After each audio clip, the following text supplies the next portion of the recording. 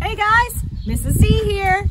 It is a sunny May afternoon here in Kansas, and I'm standing in front of our barn. Actually, I'm standing at the side of our barn. How do you like that old barn? Great Uncle Leonard built that barn out of an old livery stable that was in McCune many years ago. He brought the wood here from McCune, which is about 10 miles to the south of us, and he took that old lumber and he built this barn here on the farm at Hickory Creek Farm. Now this barn he built here probably 85, 90 years ago. So it's been standing a long time here at Hickory Creek Farm, and before that it stood a long time as a livery stable in McCune.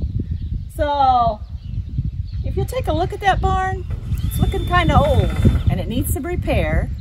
And the repair we're working on today is trying to keep the tin from blowing off in our good old Kansas wind a few more years.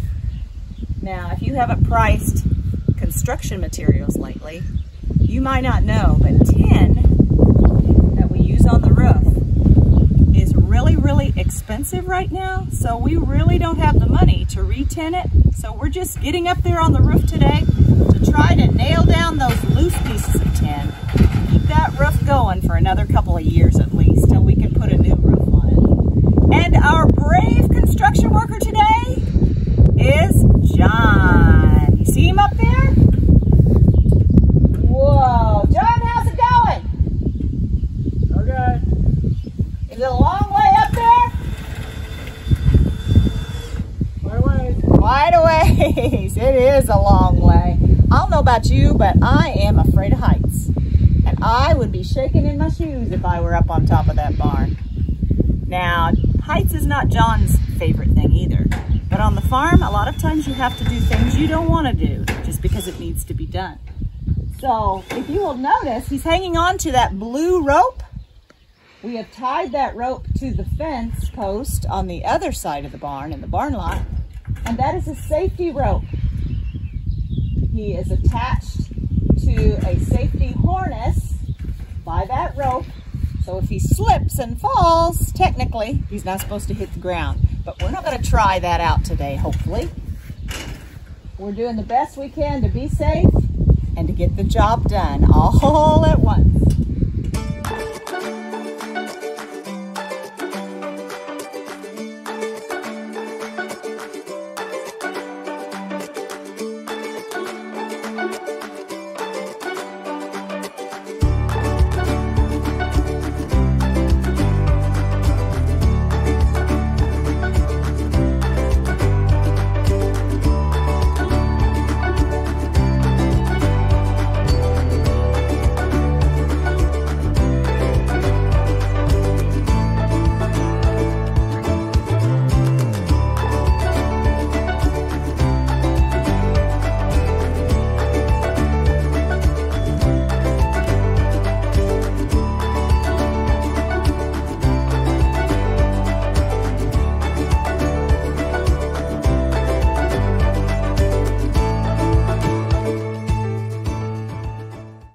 Some of you may be wondering what I am doing over there with this piece of equipment. Sometimes John will drop a nail or a screw or an old rusty nail from the past, and it'll go all the way down the roof and land on the ground. And we really don't want a lot of nails and screws that we might step on or the animals could eat. So we bring this magnetic finder out and we run it along the ground. It's on wheels, and this is a magnetic strip. And when we run it across a nail or a screw, it sticks to it. And then we can pick it up. Isn't that a cool piece of equipment? Life's simple pleasures. Well, John is working hard up there on the roof. Look what's going on over here. Those calves have not a care in the world. The goats are sleeping peacefully, enjoying this Kansas sunshine. They got it made, don't they?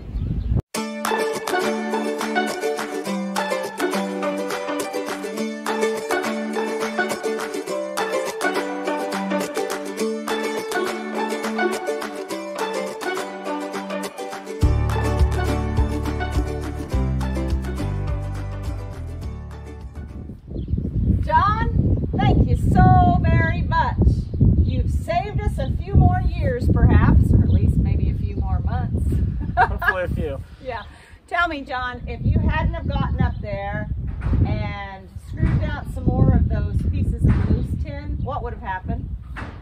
It's hard to say. Someone could have torn it off. Okay, I have noticed another old barn close to us, and it started out with just one piece of loose tin, and every wind that comes along, it loosens a few more, and once you get one all the way off, then what happens? Piece of tin. Just one right after the other. And then what happens to the barn?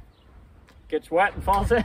Rots away. It makes the wood rot that's holding, the tin is screwed to. It makes the wood rot, and once that wood starts to rot, then you have no barn anymore.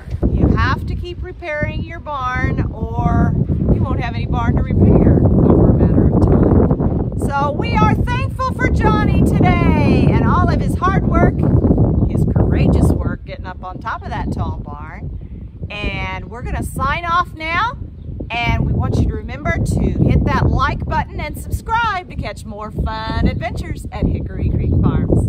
Bye!